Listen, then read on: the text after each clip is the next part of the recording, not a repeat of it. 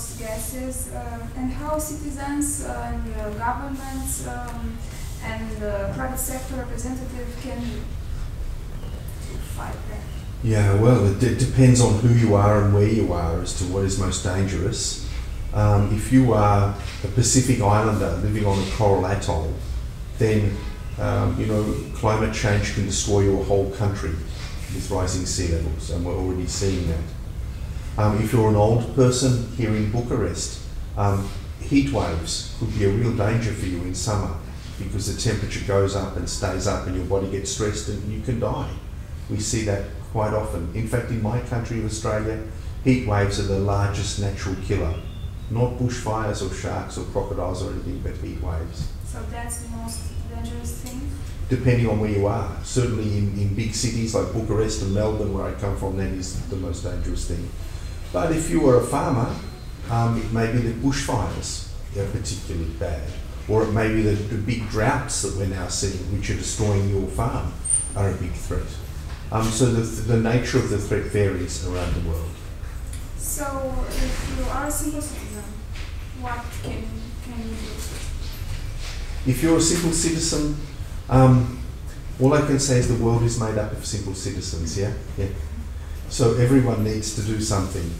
So if you want to do something about climate change, you can do it in ways that benefit you and benefit your self-interest. You can be more efficient with your energy use.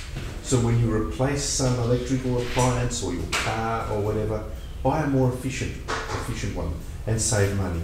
That's a simple, sensible thing. If you want to generate your own electricity, you can buy some solar panels. So if it may be with your diet, if you can't do those things, you might decide to eat a little bit less meat. That is a good thing too. That helps reduce greenhouse gases. So there are many, many ways you can contribute. It's not about the economics, it's also about the personal choices. Yes, both economics and personal choices, they all roll in together. But all I can say is that we need to all become involved. One of the most powerful things anyone can do is to become involved with a group of like-minded individuals to create change.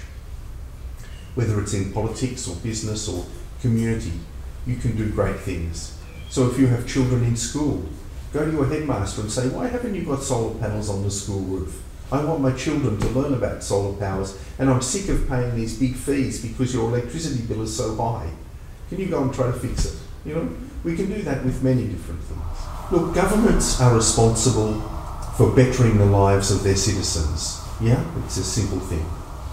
So if it comes to cleaning up pollutions in cities like in Bucharest here, you have pretty bad air quality here, which will kill many people over time. Yeah, it's not very good to have. Government has a responsibility to fix that. So they need to do the planning that's required in order for us to transition to a cleaner future. They're not there to facilitate corrupt deals or to facilitate the exploitation of resources. No, that's not their job. Their job is actually to act on our behalf as the citizens of the country to create a better future for us.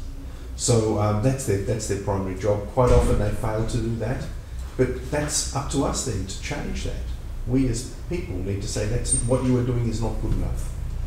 We need you to do better. When I was here in Bucharest last week, I went to a school and there were many children of different ages there. And one little boy who was 6 years old asked a question.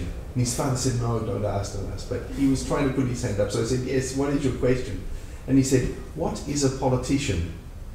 And I thought, that is the great question, really. What is a politician? Huh? Maybe we all should be politicians a little bit, yeah, to become engaged, to try to better our society. But I think that whoever can answer that question well, whichever country can answer that little boy's question well, will really succeed, because I'll be asking a very fundamental question.